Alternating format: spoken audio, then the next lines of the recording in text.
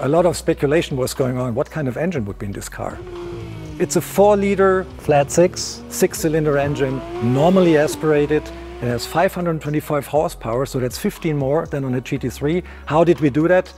Different camshafts, different setup, and the camshaft has higher overlap, creating more ferocity in the revving up dynamics, more power at high RPMs, which is a 9,000 RPM red line. And made it to this fire-breathing engine is a PDK gearbox, quite typical for an RS variant because it's really quicker on the track.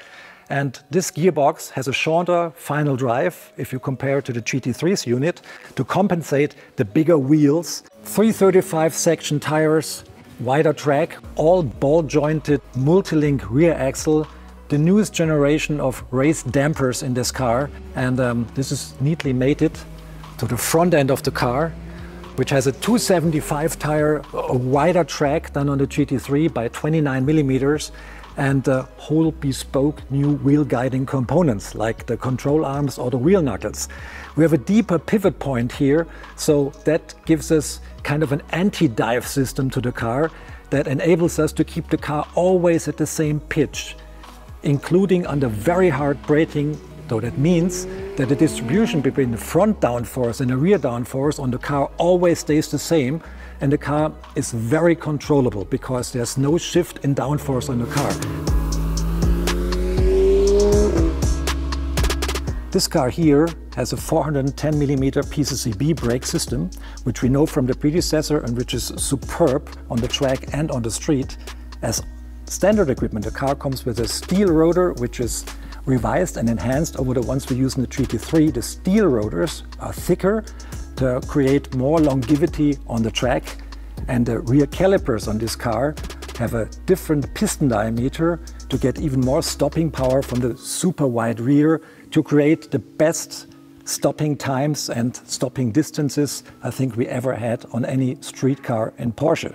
On the quest for maximum brake performance, we have aerodynamical aid here as well, because we can influence this rear wing, which folds up as an active air brake. So we create more resistance, more wind resistance to the car under hard braking, which even decreases the stopping times and makes stopping distances a lot shorter.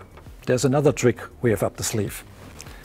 We can control compression and rebound of the dampers in the car. The driver can do it himself. It's really very neat. You don't have to go underneath the car and play around with damper settings there. You can do it from the cockpit. We have these satellites here on the steering wheel where we can influence compression and rebound for front and rear axle.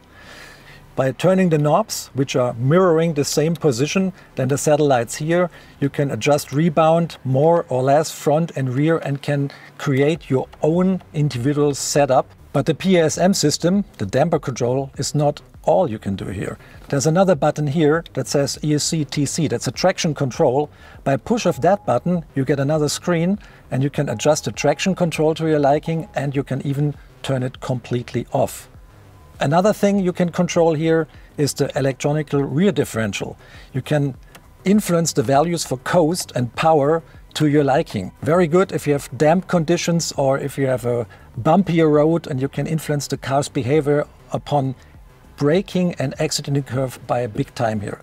There will be a Weissach package as well available for the car. Traditionally, the Weissach package shows off more carbon fiber than this non-Weissach variant here. That means the front lid is carbon fiber, visible carbon fiber, the roof is visible carbon fiber, and for most markets we offer a rear roll cage made of carbon fiber as well, which is in itself 6 kilos lighter than the steel variant. Another goodie here for the Weissach package is you can order the car with magnesium forged wheels as well, which shave off another 8 kilos of the car's overall weight, which in its lowest spec is 1450 kilograms, which is quite a low figure for a car like that, for the size of the car and for all the technology involved. So that rounds it off. I think we have the most hardcore GT variant to date standing here behind me. And there's so much technology and innovation going on, not only to make the car faster, to make it more fun to drive as well. I love to drive it, especially in the high speeds corners on every given track. It's mind-boggling what this car can do. It's so much fun, and I really love to drive it, and I'm absolutely sure you will love it too.